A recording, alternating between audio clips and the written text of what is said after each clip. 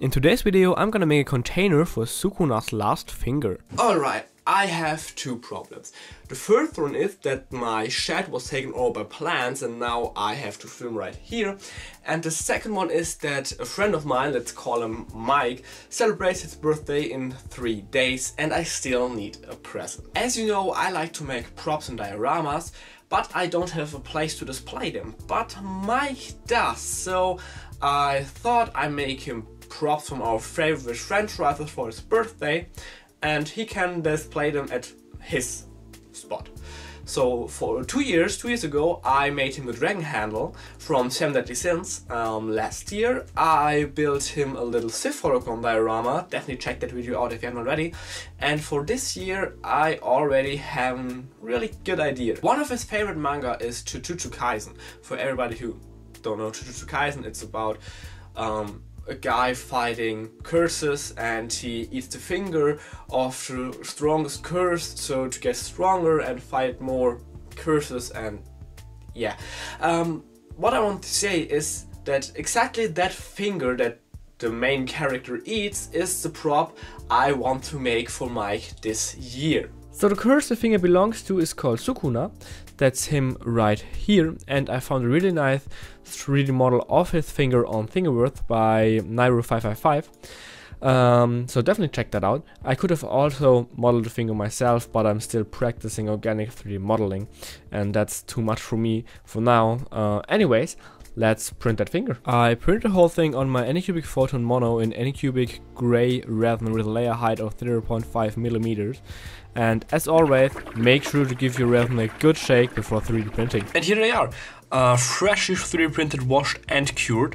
I already removed the support, and I know I say this every time, but the Photon did a great job here. So next step is painting, and therefore I made a little concept art that I can look at while applying the paint. So let's not waste any more time and let's go.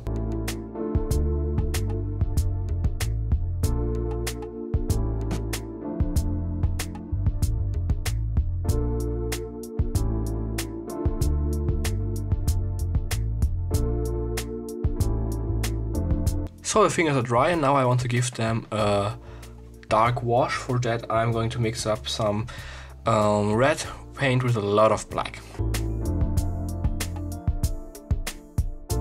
So now I'm going to give them another wash, but this time a bit more reddish. So now that this wash is dry as well, I'm going over it for the last time with a dark wash. Okay, so here I have Sukuna's finger, and here I also have Sukuna's finger, and no, that's not wet. I gave it a clear coat, and I have to say that it looks awesome. I mean, it looks awful. It looks awesome. I tried it on this finger in case it's not coming out as expected, so that I have this finger left, but to be honest, I couldn't imagine it to be that good, because it really looks so naturally. It almost looks like you cut it right off someone's hand and it's still alive.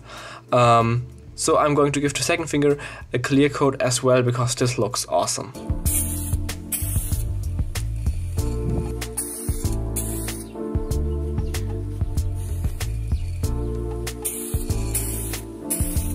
Okay, now that the hardest part is done, I can start making the rest of the diorama, and for that I already modeled something. Okay, that's the model I came up with. I thought of something like an industrial container that you maybe find in a secret laboratory, something like in the Venom movie.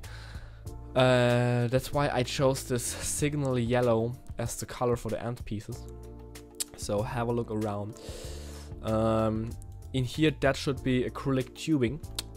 And I hide that. The brown piece that is representing the finger, it's just there that I have a scale how big the finger is, so that I can model the rest around it.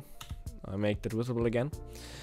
And I imagine the finger like floating inside the container, maybe change to the left and right, and some LEDs lighting it from the left and right, and maybe I could fill a fluid into the container. That would be really cool.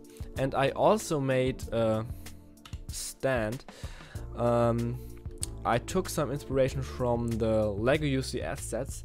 They have this sign at the front with a little text that informs you about what the set represents.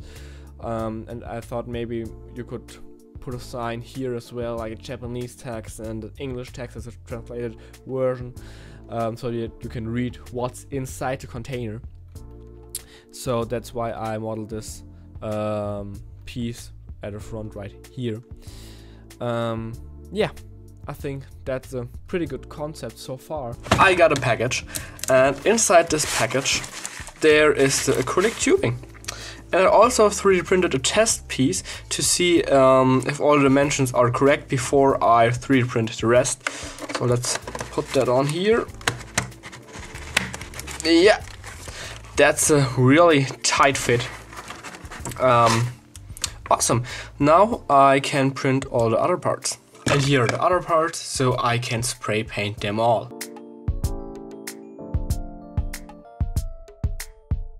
And here they are, painted and dry. I wasn't able to film everything because after 2.5 years the corona pandemic finally got me. However, I painted the outsides in yellow, as you can see, and on the end caps I painted the end silver, and on the inner sides on the inside caps I painted the insides in silver, and I painted a little 20 for specimen 20.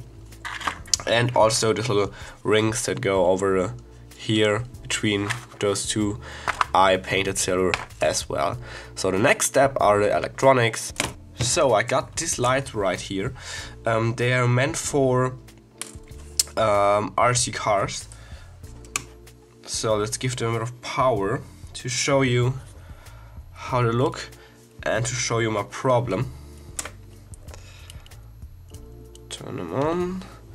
And as you can see, I turn off the lights. There are all the colors. There are the white for the lights in the front, and there the orange and for the indicators, and the red ones for the brakes. But I only want the light, the whites. So what I have to do, I'm still a bit sick. I have to switch 2 of these lights with another white LEDs, because I want 4 white LEDs in my little container.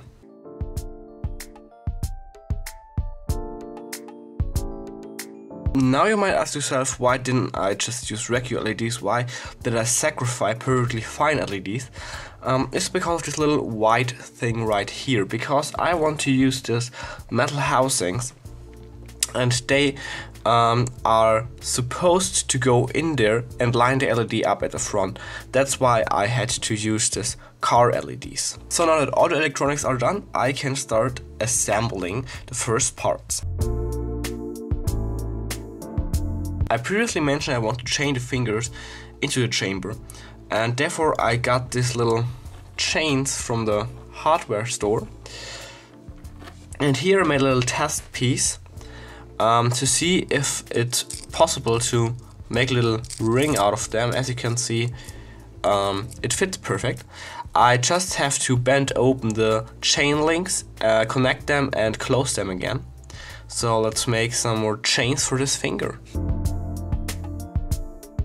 And tada, I made a little chain ring that should fit over the finger, but not all the way. Let's see.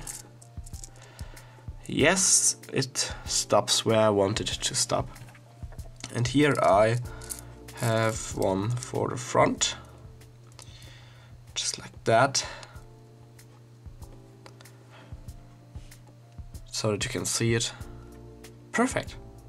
So now I have to measure the length for the chains from one end to the other. And for that, I know that these two sides are 18 centimeters apart from each other. So let's try that and make some more chains.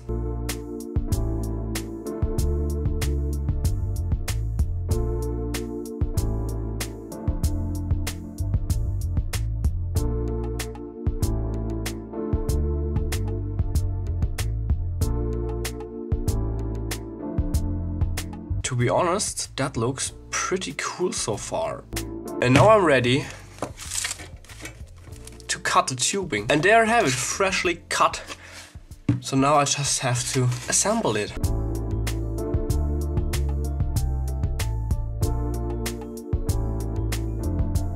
Alright, so far that looks pretty cool to me. Now I just have to finish the electronics and put on the end caps, and then I'm done.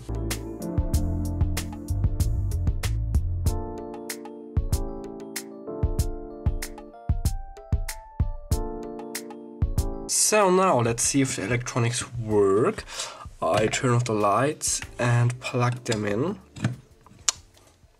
And voila! Perfect. Now I can put on the end caps.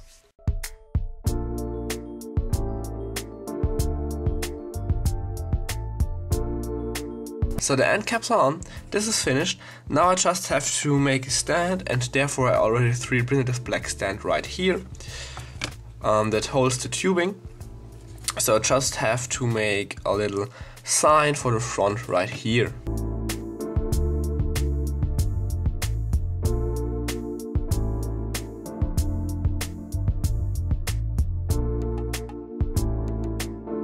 And there it is, a really cool looking front sign. And when I put the container on, this thing is finished.